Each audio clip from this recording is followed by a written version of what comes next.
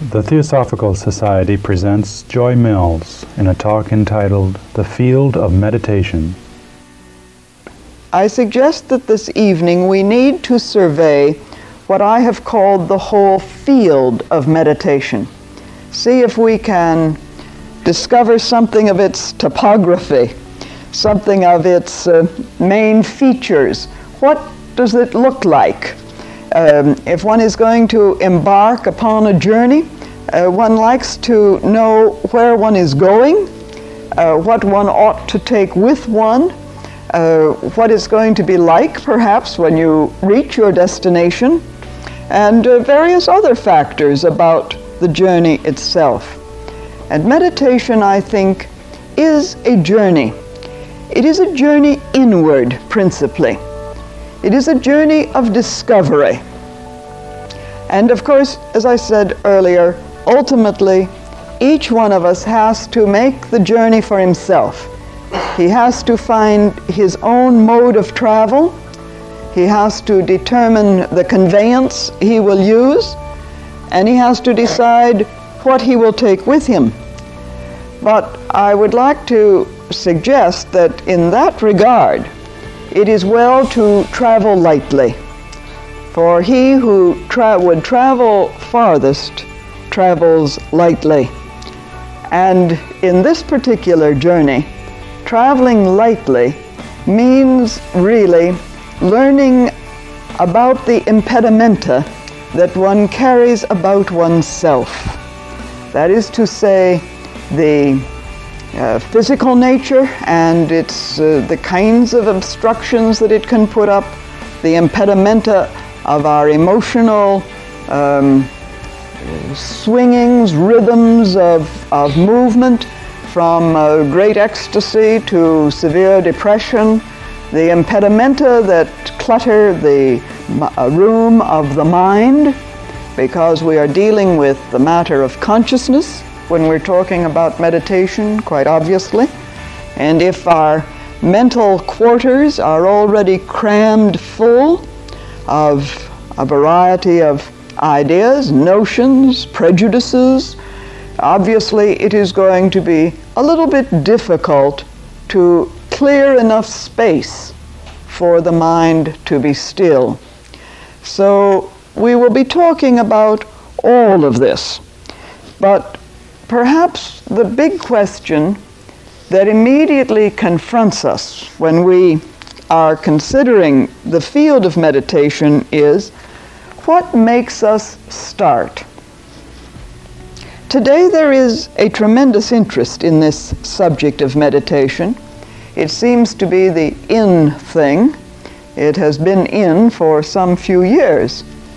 Interestingly enough, the Theosophical Society, which has been in existence for nearly 99 years, which means for nearly a century, has always suggested that the techniques of meditation are useful in the realization of one's own essential nature. So it has always been an in thing, if I may put it that way, with those who have been interested in the Theosophical philosophy or who have approached the Theosophical Society to discover what the organization has to offer in the way of a philosophy. But in recent years, there seems to have been a particular interest in meditation and in yoga, which is very closely aligned, aligned with meditation. And we may be able to discuss some of the technical differences. Now, what makes us start, however? What arouses our interest in meditation? Why, for example, have you come to attend a series on meditation? Is it not because we become aware at some time or other in our existence, in our lives, of the fact that there must be another realm of reality than the world in which we are normally moving? We feel there must be something more to life than simply the round of daily existence and pushing and pulling and moving about and so on. Plato suggested that we start meditation because we recall, we recollect, remember a realm from which we originally sprang. We remember a world of reality in which we were originally rooted, from which we have moved out into the diversity of incarnation. Now, perhaps this is as good an explanation as any, and perhaps it will suffice at least to initiate our discussion to suggest that something is triggered within us that recalls us to another state or condition of existence, a world of reality to which we feel we are basically, inherently, essentially linked. And that if we could, in some way, move to recover that original state, we would be whole people. We would be happy people. We would be able to meet every circumstance of our existence with an equanimity, with a certain serenity, with a certain understanding that would enable us to meet whatever the situation might be.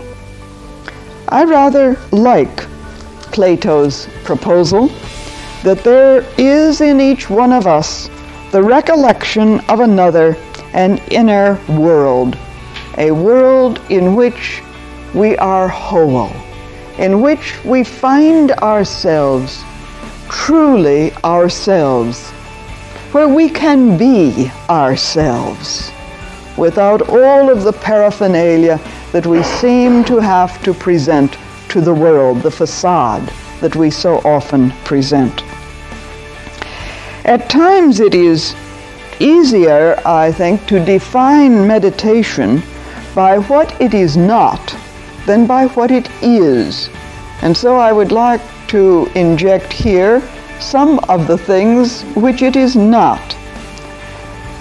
But again, one is entering upon the subtleties of words in many respects. And while we may discuss some of these, please hold it lightly at this moment, because obviously what we're going to be sharing and the kinds of meditations we're going to be experiencing collectively during the coming 6 weeks, we can't say it all at once. And so perhaps as we move along, some of the distinctions, some of the differences will become clarified. But first of all of the writers on meditation, all of those who have written out of their own personal experience of meditating, and really meditation is ultimately defined only in the act of meditating.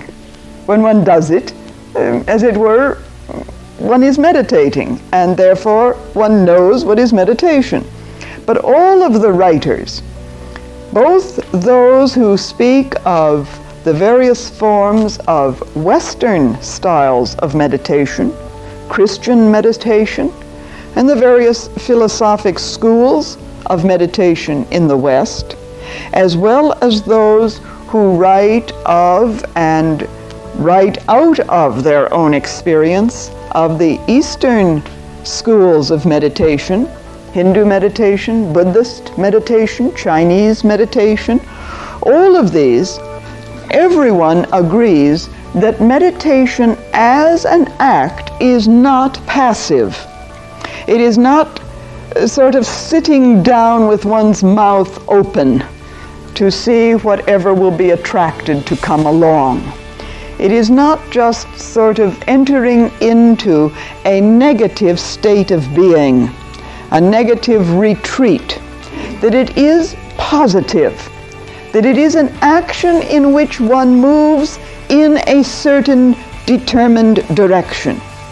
In fact, one writer uses the phrase, the first deliberate action, and goes on with regard to what it involves and says, the word deliberate is worth noting here, because from now on, each process that we carry out must be an intended and directed act of the will.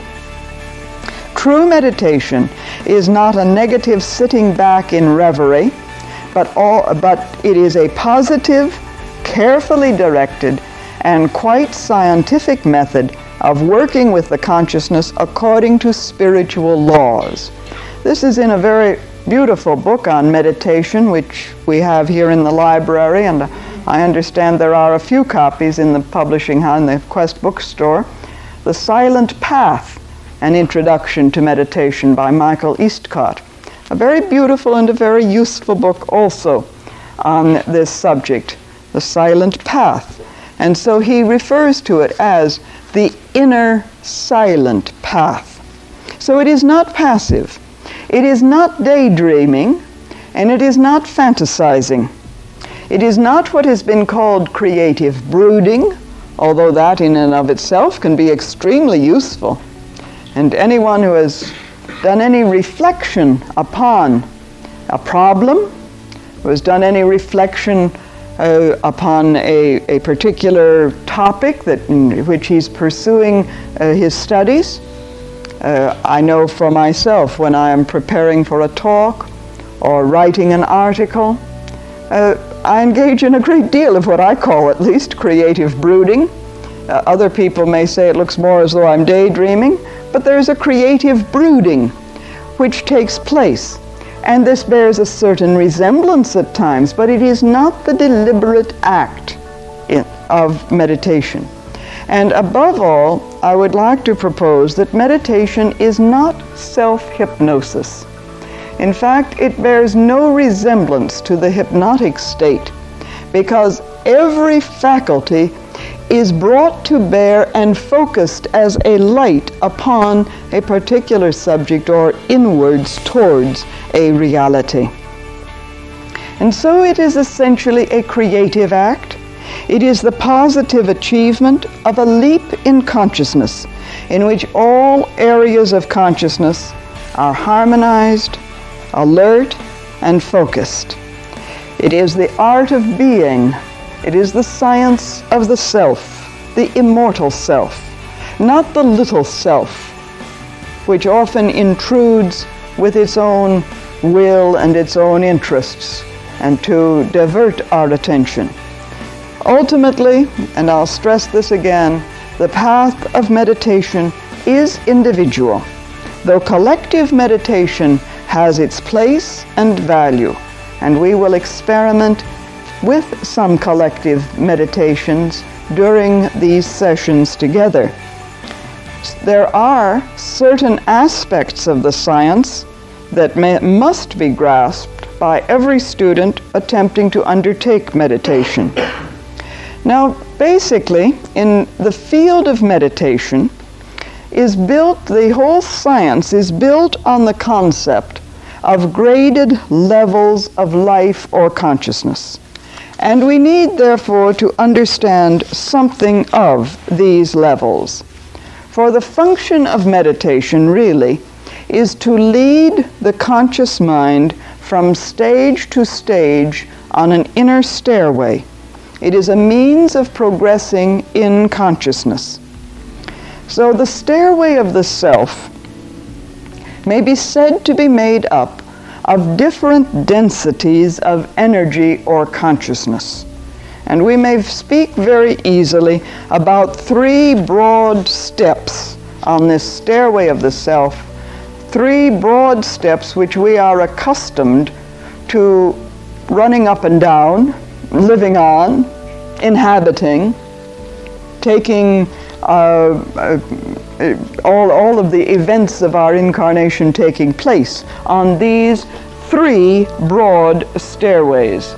And this diagram may be helpful to us in understanding I hope you can all see it. Can you all see it?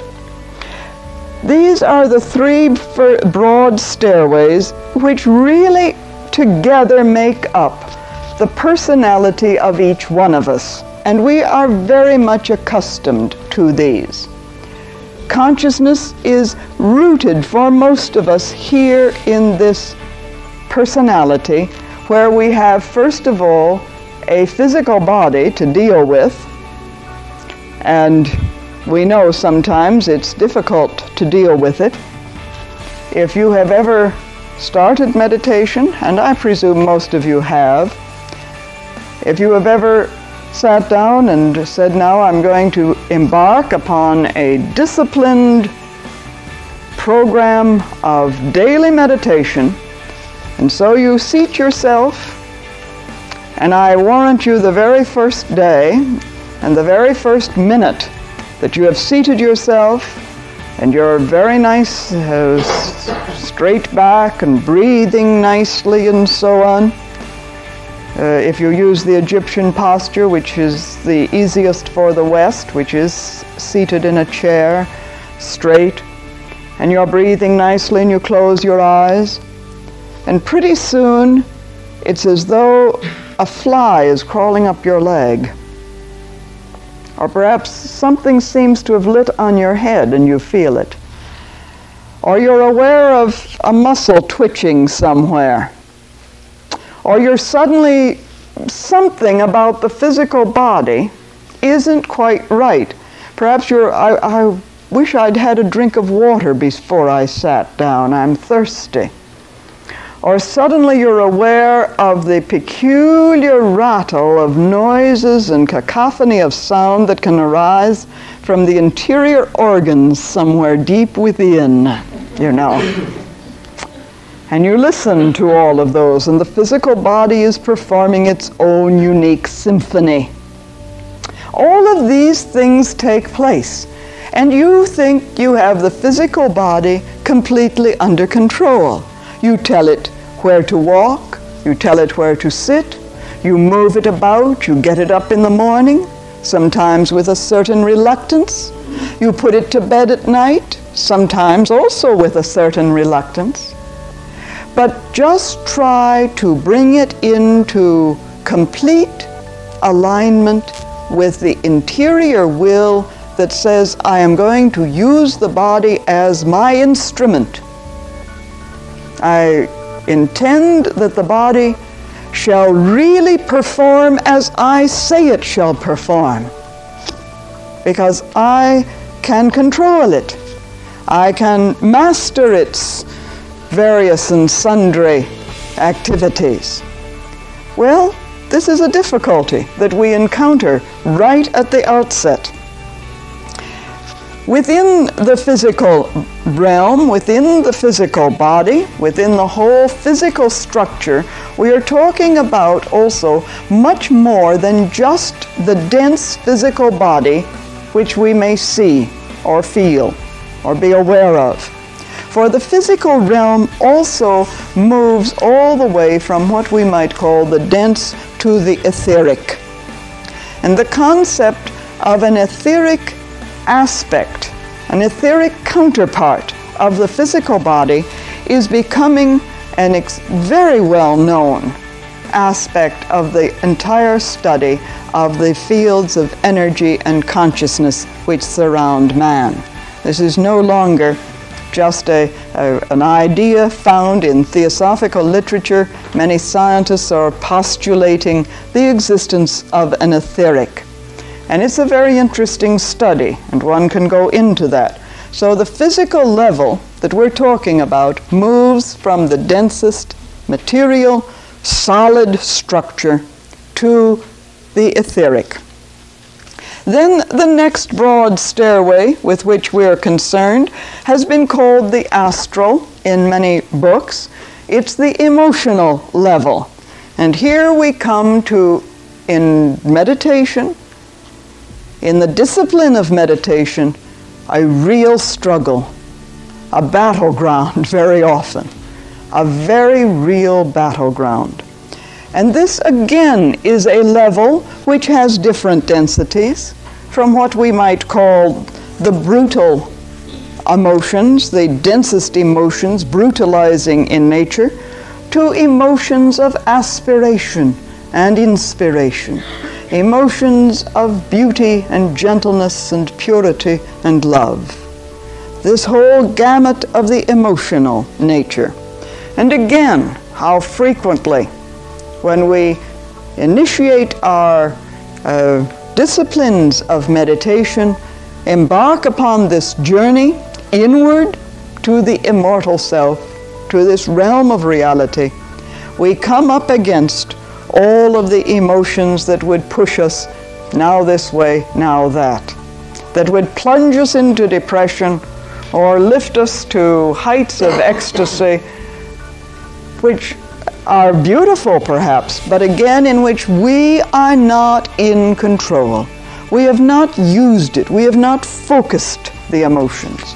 Again, we are dealing with an area of our nature, a very important area, not to be suppressed, not to be set aside, but to be keyed, attuned as an instrument to be used properly in the service of the whole. Well, we really cannot separate this particular stair from the one above it, because the two are very much related, and although we can look at them in a diagram quite separately, and we can say things about them that would seem to provide a distinction between these two levels, essentially they are meshed together. For the third stairway, which is well known to us, of course, is the mental level, and again with corresponding densities from concrete thought to the highest abstract thought. Now, our first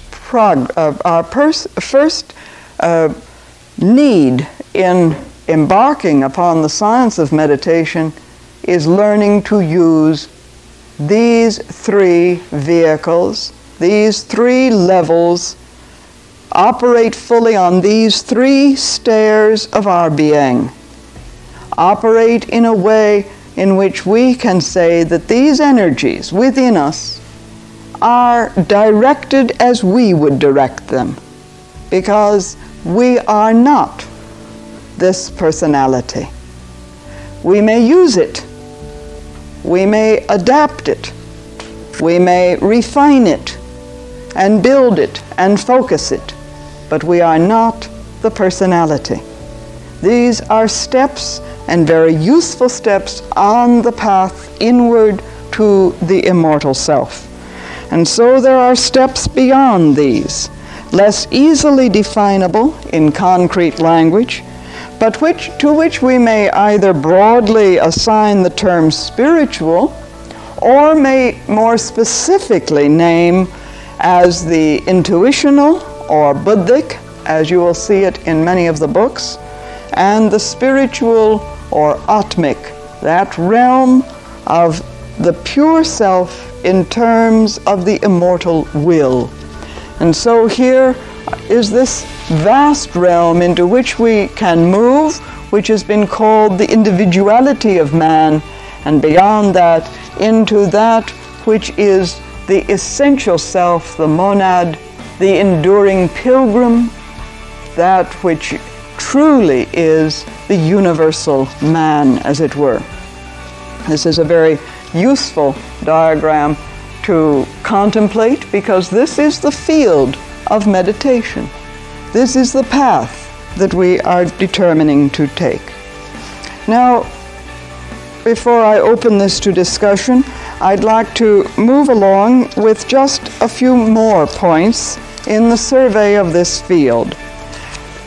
I would like to suggest that at the very outset, if one is really determined, I'd like to at least experiment with the science of meditation. At least I would like to feel that I have taken it up.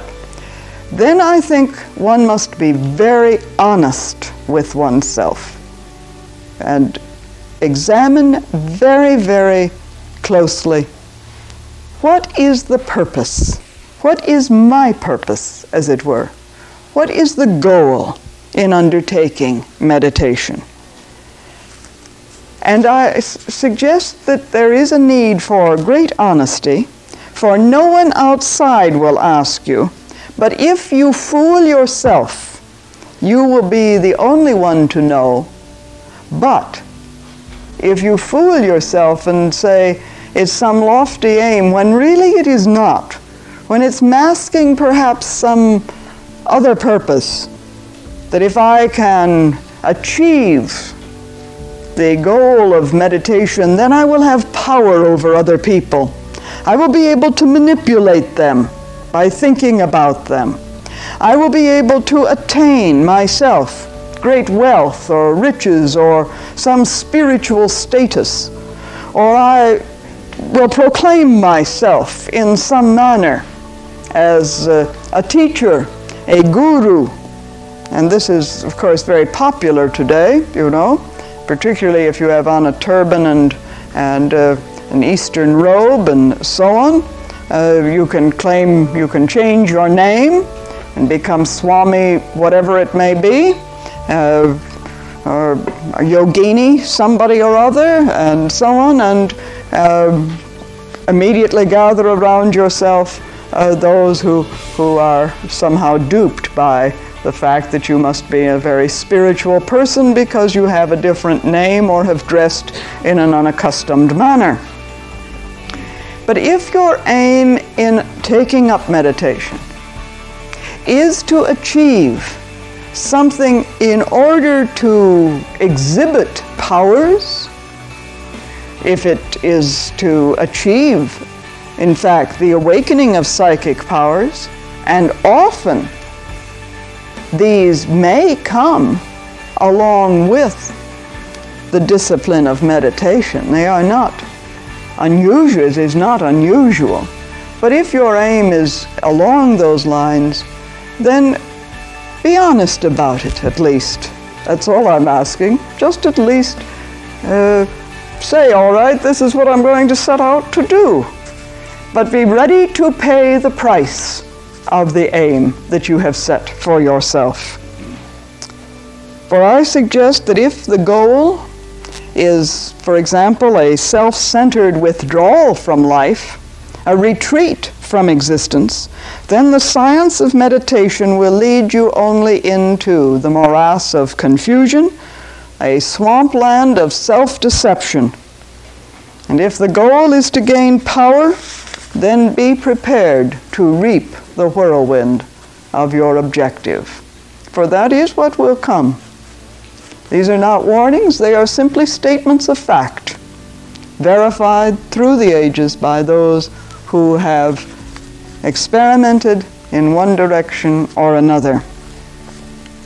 Well, therefore, I suggest simply look at yourself. Do you want to undertake such a journey? Does it seem enticing? Would you like to know who you really are? Would you like to prepare your vehicles in such a way that they can indeed be instruments of the immortal self, in order that you can become a center of peace in the world, a center of calm in the midst of the storm that may be raging about us? Would it be useful in your own life to be able to live in such a manner that by your very presence you bring peace into the atmosphere in which you are living and working, and thereby serve others? Be a help in the world instead of a hindrance, a weight upon the world. If this is the goal, if this seems a worthwhile endeavor, and of course it is not an endeavor that is achieved in a week or even a month or even a year, for there are those who have been meditating daily for many, many, many years. and who would never think of not setting aside some period of the day, preferably in the morning hours, for a period of inner renewal, of inner relinking of the personality with the immortal self, with the great self of the universe, which is one with the self in all, without any outer show, and yet know from their own experience the inestimable value of this daily routine that is creative, that is unroutinized, because it is creative every day anew in this inner manner. Well then, if you are interested in this deliberate act, then the first step of this deliberate act is to learn the art of relaxation. The art of how to relax the physical body, the emotions, the mind.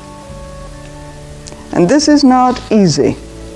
One of the, I suppose, almost apocryphal stories that arises in the Theosophical Society has to do with one of the perhaps the greatest leaders of the Theosophical movement, Dr. Annie Besant, who wrote a great number of books and some works on meditation and concentration and the spiritual life and the way of discovering this inner realm of the self. And it is said that when she first met the principal founder of the society, H.P. Blavatsky, she asked to be taught how to meditate. And H.P.B. threw a matchbox on the table and said, meditate on that. Because the art of meditation depends less upon the subject than upon the schooling, the deliberate act in bringing oneself into that alignment with the immortal self. And after some little time, H.P.B. said to Dr. Besant, "My dear, you don't meditate with your blood vessels." And so relaxation has a place. Relaxation is the first step to learn to breathe naturally, easily, to relax. Perhaps to relax even in the midst then of all kinds of commotion. Because what ultimately develops, and I can say this from my own experience, although I don't always remember it, that one comes ultimately to a point where one can, in the midst of great confusion and great tension, sort of step back inside oneself and breathe deeply and relax a bit. And something happens. There is an inner refreshment that can come. So the first deliberate act is relaxation. And then there are four very important practical aspects. First of all, place. Select a place for your meditation. If you are going to embark upon a course of meditation, the deliberate act of meditation, select a place that is the place every day. It may be some corner of your room. It may be some little area in the home that you have been able to make your own, set your own atmosphere there. It is well always, it is said, and I would agree out of my own experience, but it has been said in all the books, it is well to have a place that is a regular place, and equally a time. So that if, for example, meditation is for you a 15 or 20 or 30-minute program each day, that it takes place at the same time each day, or approximately so. That is perhaps 7:30 in the morning, but then the next day you forget, and along about noon you decide to do it, and the next day, well, maybe by 10 o'clock at night you've found a 20-minute period set aside. The irregularity, it is said, does not aid in the whole development of the science of meditation. So time, the proper place, a proper time. Then posture. This is an interesting point because today there is so much interest, particularly in the West, in the postures of the East, particularly the lotus posture, which of course is that used in most of the Eastern countries. Not all, but many of the Eastern countries. The lotus posture, which is sitting cross-legged on either a floor or a cushion, and in the customary lotus posture pose. For the West, it has been said, and even in some countries in the East, even in China, it has been used, what has been called the Egyptian posture, which is sitting in a straight chair, not in a lounging chair where one is perhaps likely to fall asleep, but in a straight chair with the spine erect, both feet touching the ground, the hands palm downward on the thigh, and the famous Egyptian posture. This, of course, if you look at any of the books on Egypt, you'll see what is the Egyptian posture, and that is why it is called that. But choose the posture that is best for you. But in either case, the spine should be erect, and there should be an ease in the physical body so that the physical body can be, as it were, just left there while you continue your journey inwards. The physical body not neglected, but just left there, quiet, able to take care of itself, able to continue upright, not falling over and falling asleep, but just being there so that it is alert, so that the physical brain is not drugged in any way or hypnotized in some way, but simply there, and you continue your journey. The fourth, the place, time, posture, the fourth aspect is rhythm. And by this is meant both the regularity of meditation and that kind of rhythm that arises within the body itself. Learn to know yourself and what is your rhythm.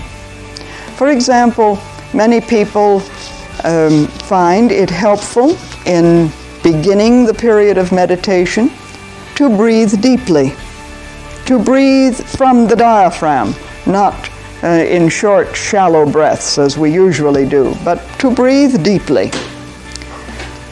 You may like to begin by counting how many breaths in and breathe out then. Perhaps it may be only 5 or 6 in, 5 or 6 out, but then set aside the number. One writer has made an interesting suggestion, I find, in this matter of the rhythm. And that is when you have discovered your own rhythm of breathing in and breathing out. Let us say that it's 6. You breathe in 1, 2, 3, 4, 5, 6, and then exhale 1, 2, 3, 4, 5, 6. Find a sentence that has 6 syllables in that sentence.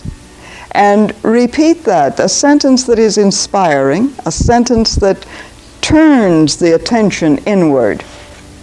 And that with that sentence, rather than the numbers counting of breathing in and breathing out, just to learn your own rhythm, move within your own rhythm. Some people find that 10 minutes is all they can meditate. And certainly to begin with, perhaps only 5 minutes before the mind is off on a million tangents, thinking about all sorts of things, and then we have to bring it back, and so on. Perhaps 10 minutes, 15 minutes, and so on. However, again, what is your particular rhythm?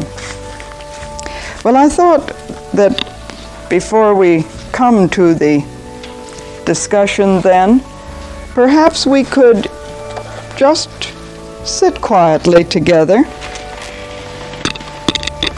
take the posture of the back, the spine straight, the feet on the floor, the hands just at ease on the thighs, however it feels easiest. You may like to close the eyes, or you may wish not to. And breathe in and breathe out.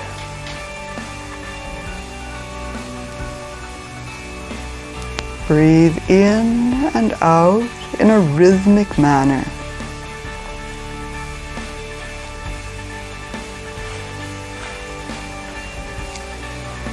And as that rhythm is established, let me read a brief verse that may focus the thought. Serene light shining in the ground of my being, draw me to yourself. Draw me past the snares of the senses, out of the mazes of the mind. Free me from symbols, from words, that I may discover the signified, the word unspoken, in the darkness that veils the ground of my being. Serene light.